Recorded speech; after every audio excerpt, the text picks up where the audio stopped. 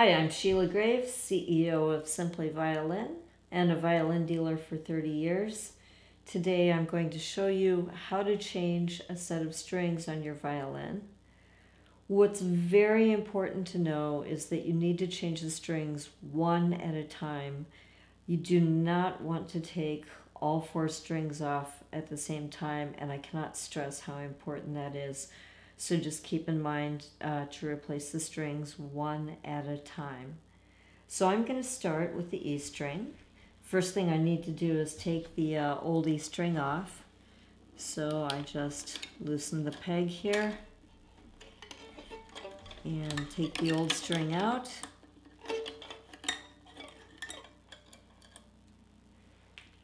Then I get my new E string. And one thing to mention is that E strings are available in 2 types. They're available with either a loop or a ball end, and then that would be the end that goes into the tailpiece. And this particular string, as you can see, has a ball on it, which is what this particular kind of tailpiece, which is a Whitner tailpiece with the built-in tuners, needs. The ball end string works best in this tailpiece. Some other types of fine tuners require a loop end string, but just to mention, when you do get strings, make sure you know what you need, if you need a ball end or a loop end E string. So I start by putting the string into the tailpiece, just like so, and I am keeping tension on the string, and then I go up to the peg, and I want to adjust the peg so that I can see the hole, and I thread the string through the hole, and I want to make sure that I have a little bit of a tail hanging out through the end of the peg. I'd say maybe about 1/8 of an inch or so. Then I just simply start winding. Oops, my tail just got away from me. I need to push that through a little bit more. There we go. And what I'm doing is I'm winding towards the peg head. So I wind, and now that I'm nearly there, what I want to do is I want to make sure that I lubricate both the bridge and the nut where the string goes into, the slot where the string goes into. So I'll start here at the nut, and this is just a pencil, and I basically just color it in. The lead from the pencil is what does the lubrication. So I lubricate the nut, and then I lubricate the bridge. And if you're wondering what this is, this particular bridge has a parchment or a calf skin glued onto it. What that does is that helps to protect the bridge from the E string, which is so thin that the string can just slice right into the bridge. The whole time I've been doing this, I've been keeping tension on the E string. I'm just going to finish winding it, making sure that it's lined up in the notch in the nut and in the notch in the bridge. I just wind it, and it's important to know that you push in the peg while you're doing this. Next step, of course, would be to remove the A string. So we'll take that off, get our new A string, and the same process, we get the string into the tailpiece. I'm going to lubricate the bridge and the nut. And it doesn't take much, just a little bit of lead here, just to make sure that the string is going to glide smoothly through the notch. And again, I am keeping tension on the string.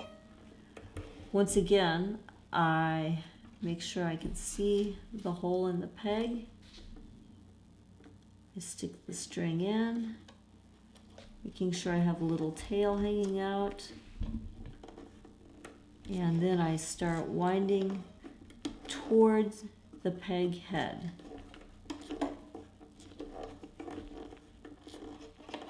Now I'm to the point to where I want to make sure the string is at the nut and in the notch in the bridge. Again, keeping tension on the string and pushing in the peg.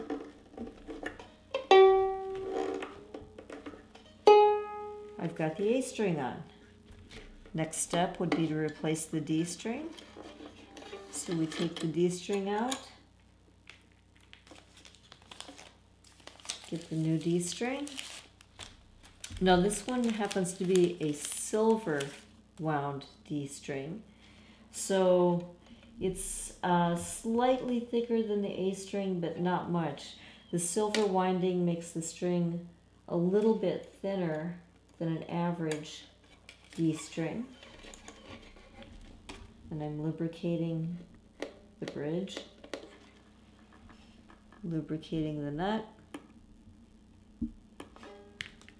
And same step as the others, I stick the string into the hole in the peg, making sure I've got a little tail sticking out. And then I start winding towards the peg head.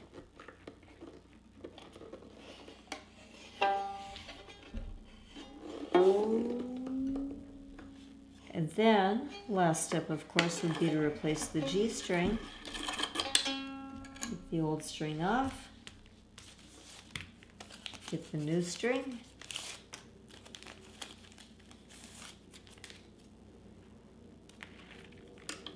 lubricate the bridge,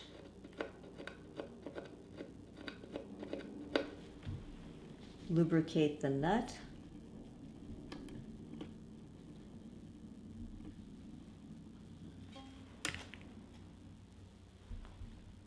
put the end of the string into the tail piece. And now with the G string, I have to actually pull the peg out so that I can line up with the hole.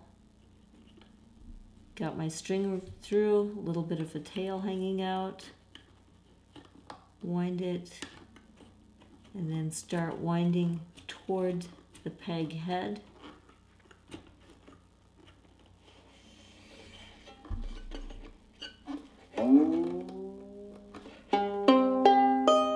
Of course, we will need to tune the violin.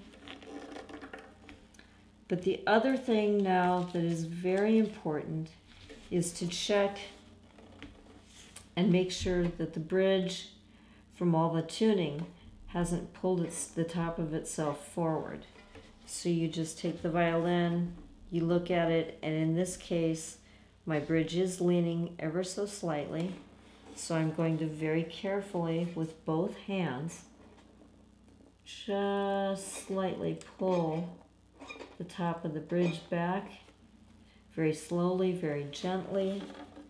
I'm going to check it. I want to make sure that the back side of the bridge is straight up and down. The front side actually slants. I'm going to check it on both sides. And then I look at the top just to make sure that it's even straight across, that it's not S-shaped or crooked, making sure that everything's in the right position. And then the last step that I'm going to do is this particular E string has a little E string protector, which most of them have. Because this bridge has a parchment or a calfskin glued to it, this little bridge protector is not necessary. So I get my knife. This is just a very sharp little X-Acto knife. Any very sharp knife will work. And I'm going to just cut that little E-string protector and remove it from the violin.